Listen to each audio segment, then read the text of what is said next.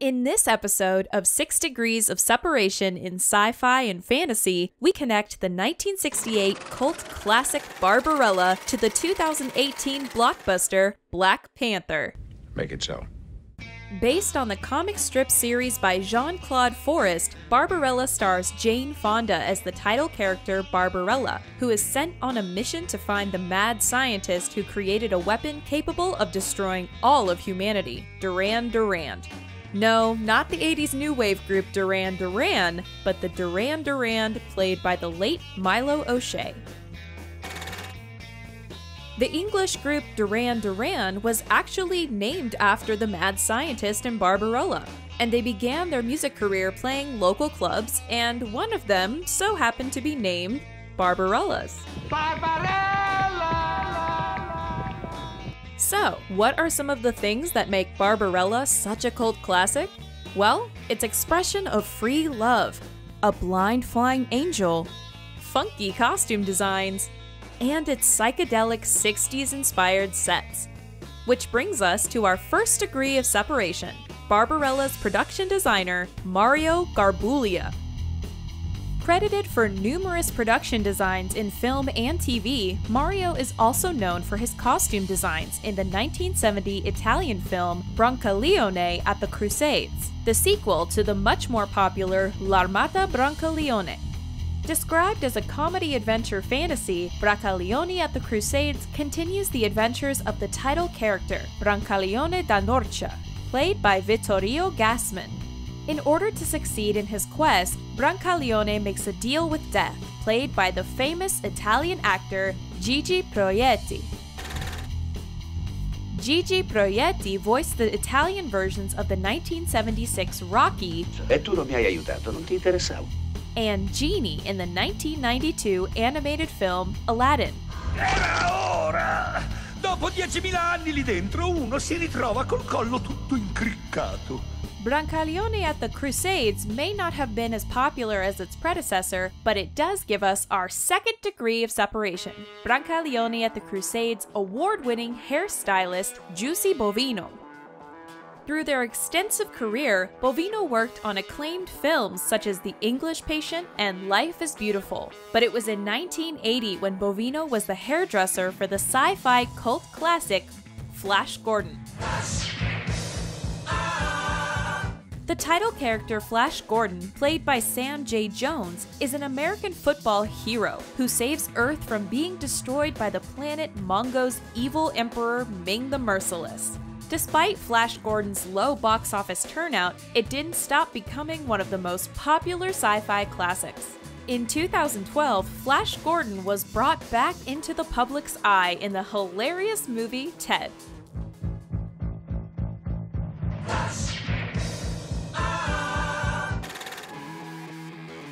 George Lucas loved Flash Gordon as a kid and wanted to make a movie based off of the original comic books, but another filmmaker was optioning the rights to Flash Gordon at the time.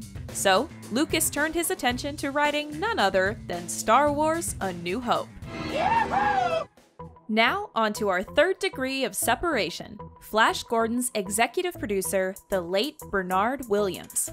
After Flash Gordon, Williams produced a number of action films, but it was in 1994, as executive producer and unit production manager, Williams unified Trekkies and Trekkers with Star Trek Generations. Star Trek Generations is the first Star Trek movie starring the cast of The Next Generation, and the first made after the passing of Gene Roddenberry, the creator of the Star Trek franchise. Captain Picard, played by Sir Patrick Stewart, with the help of Captain Kirk, played by William Shatner, tries to stop the scientist Soren, who is so obsessed with returning to a space matrix, he is willing to destroy an inhabited planet and all life on it. After Picard's first attempt to stop Soren fails, Picard finds himself in the Matrix, where Kirk has been for the last 78 years. The scene in which Picard finds Kirk was filmed on William Shatner's property, and the horse William Shatner rides is his own. It was fun.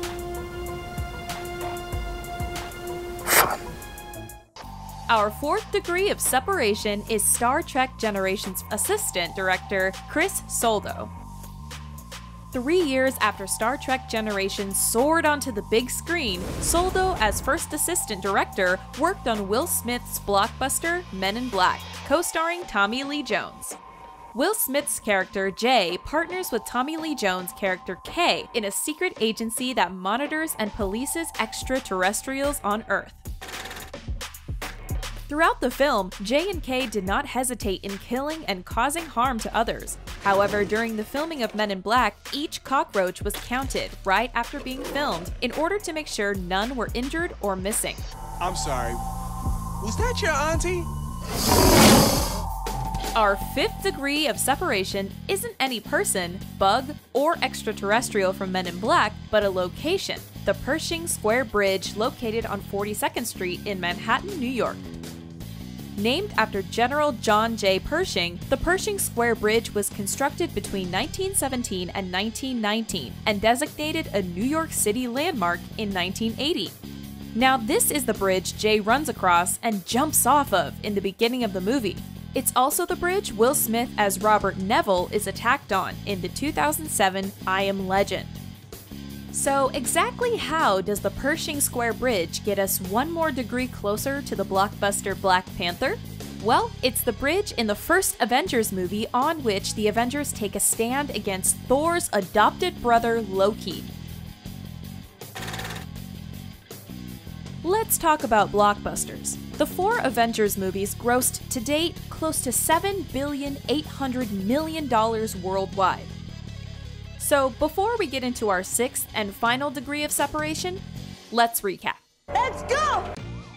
The first degree is Mario Garbulia, the production designer for the 1968 cult classic Barbarella and the 1970 Italian film Brancaleone at the Crusades.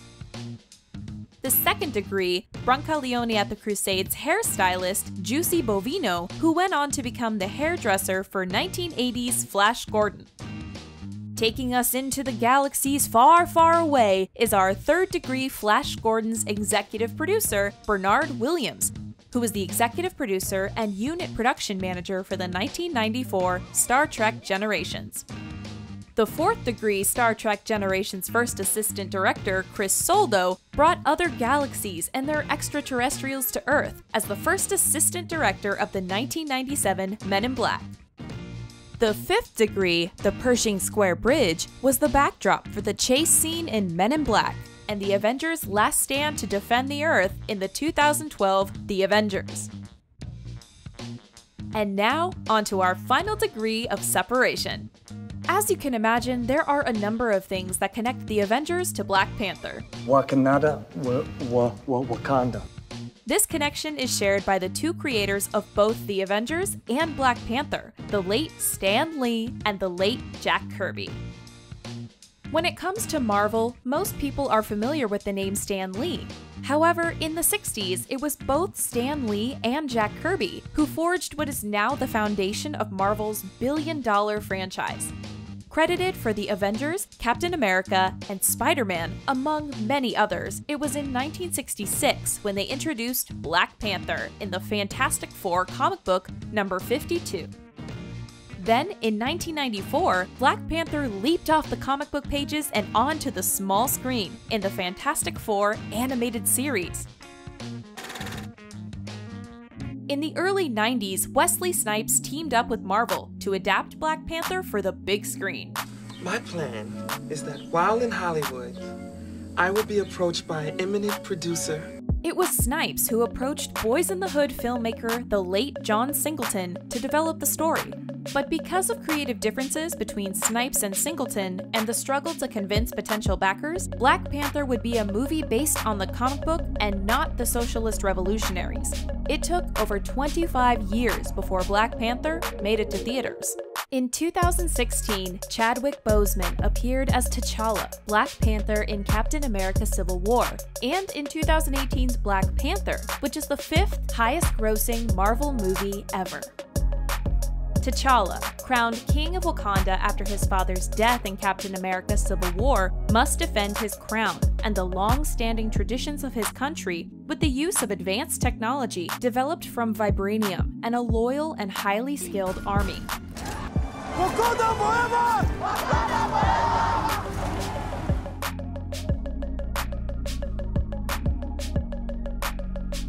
Thanks for joining us for 6 Degrees of Separation in Sci-Fi and Fantasy. And don't forget to click on the subscribe button so you can see upcoming episodes as soon as they're posted.